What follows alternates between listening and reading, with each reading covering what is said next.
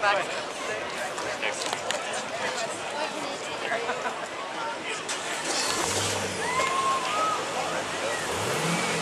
we got a bunch of steps to make this robot work.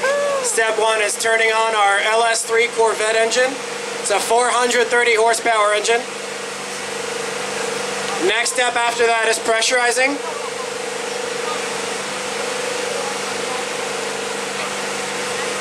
So what happens is we have a marine transmission that actually shifts our hydraulic pumps into gear to build pressure.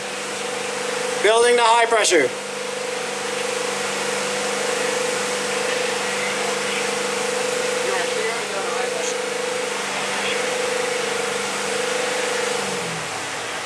Building pressure.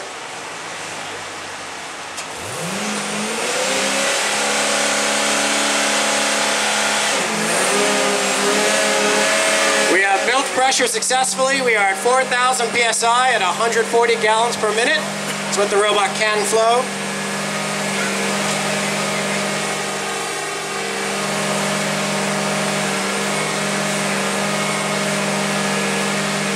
Next step, we're going to stand the robot up and try the punch routine, make sure it still works.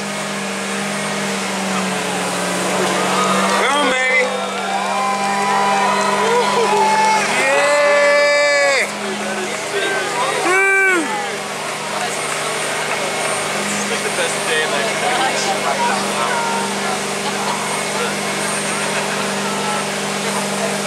Since we have all you lovely people out here with your cell phones, we're going to punch towards you as our dry punch to see how far this goes.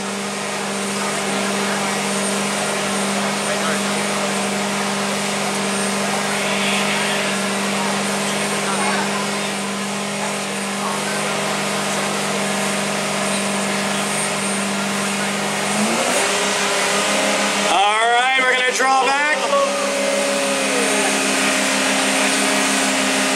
This is what a slow punch looks like, folks. Boom! Yeah. What do you guys think?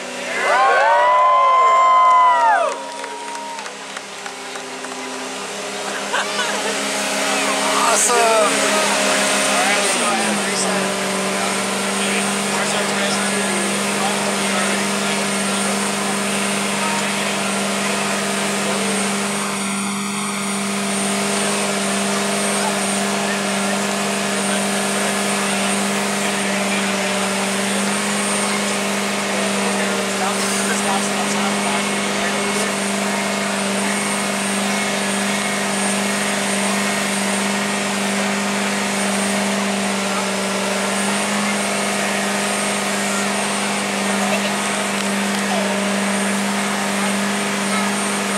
We also have drivers who haven't been quite trained yet.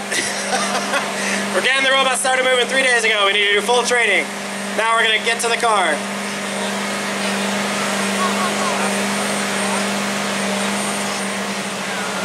What do you guys think? Is that cool? Yay!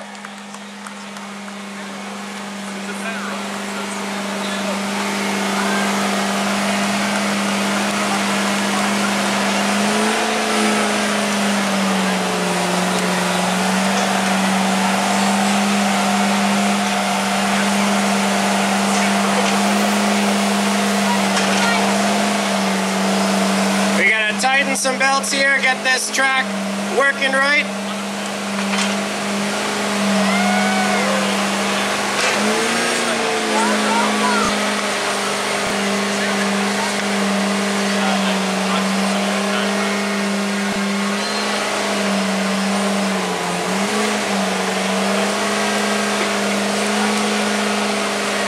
All right, you guys, are you ready to see this car get punched?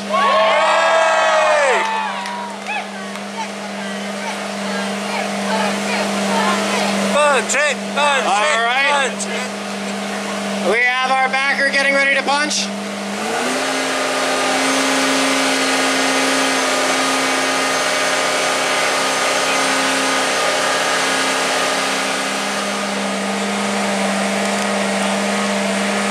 So what we're doing is we're handing off control from the driver to the gunner right now.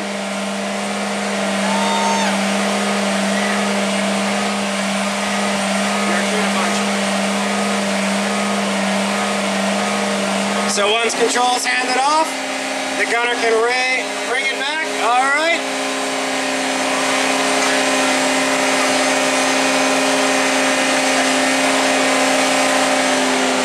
All right. Boom. Let's keep going, shall we?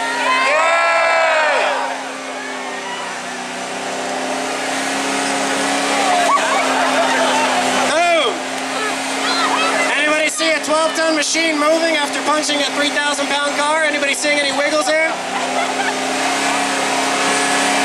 Doesn't look like it to me.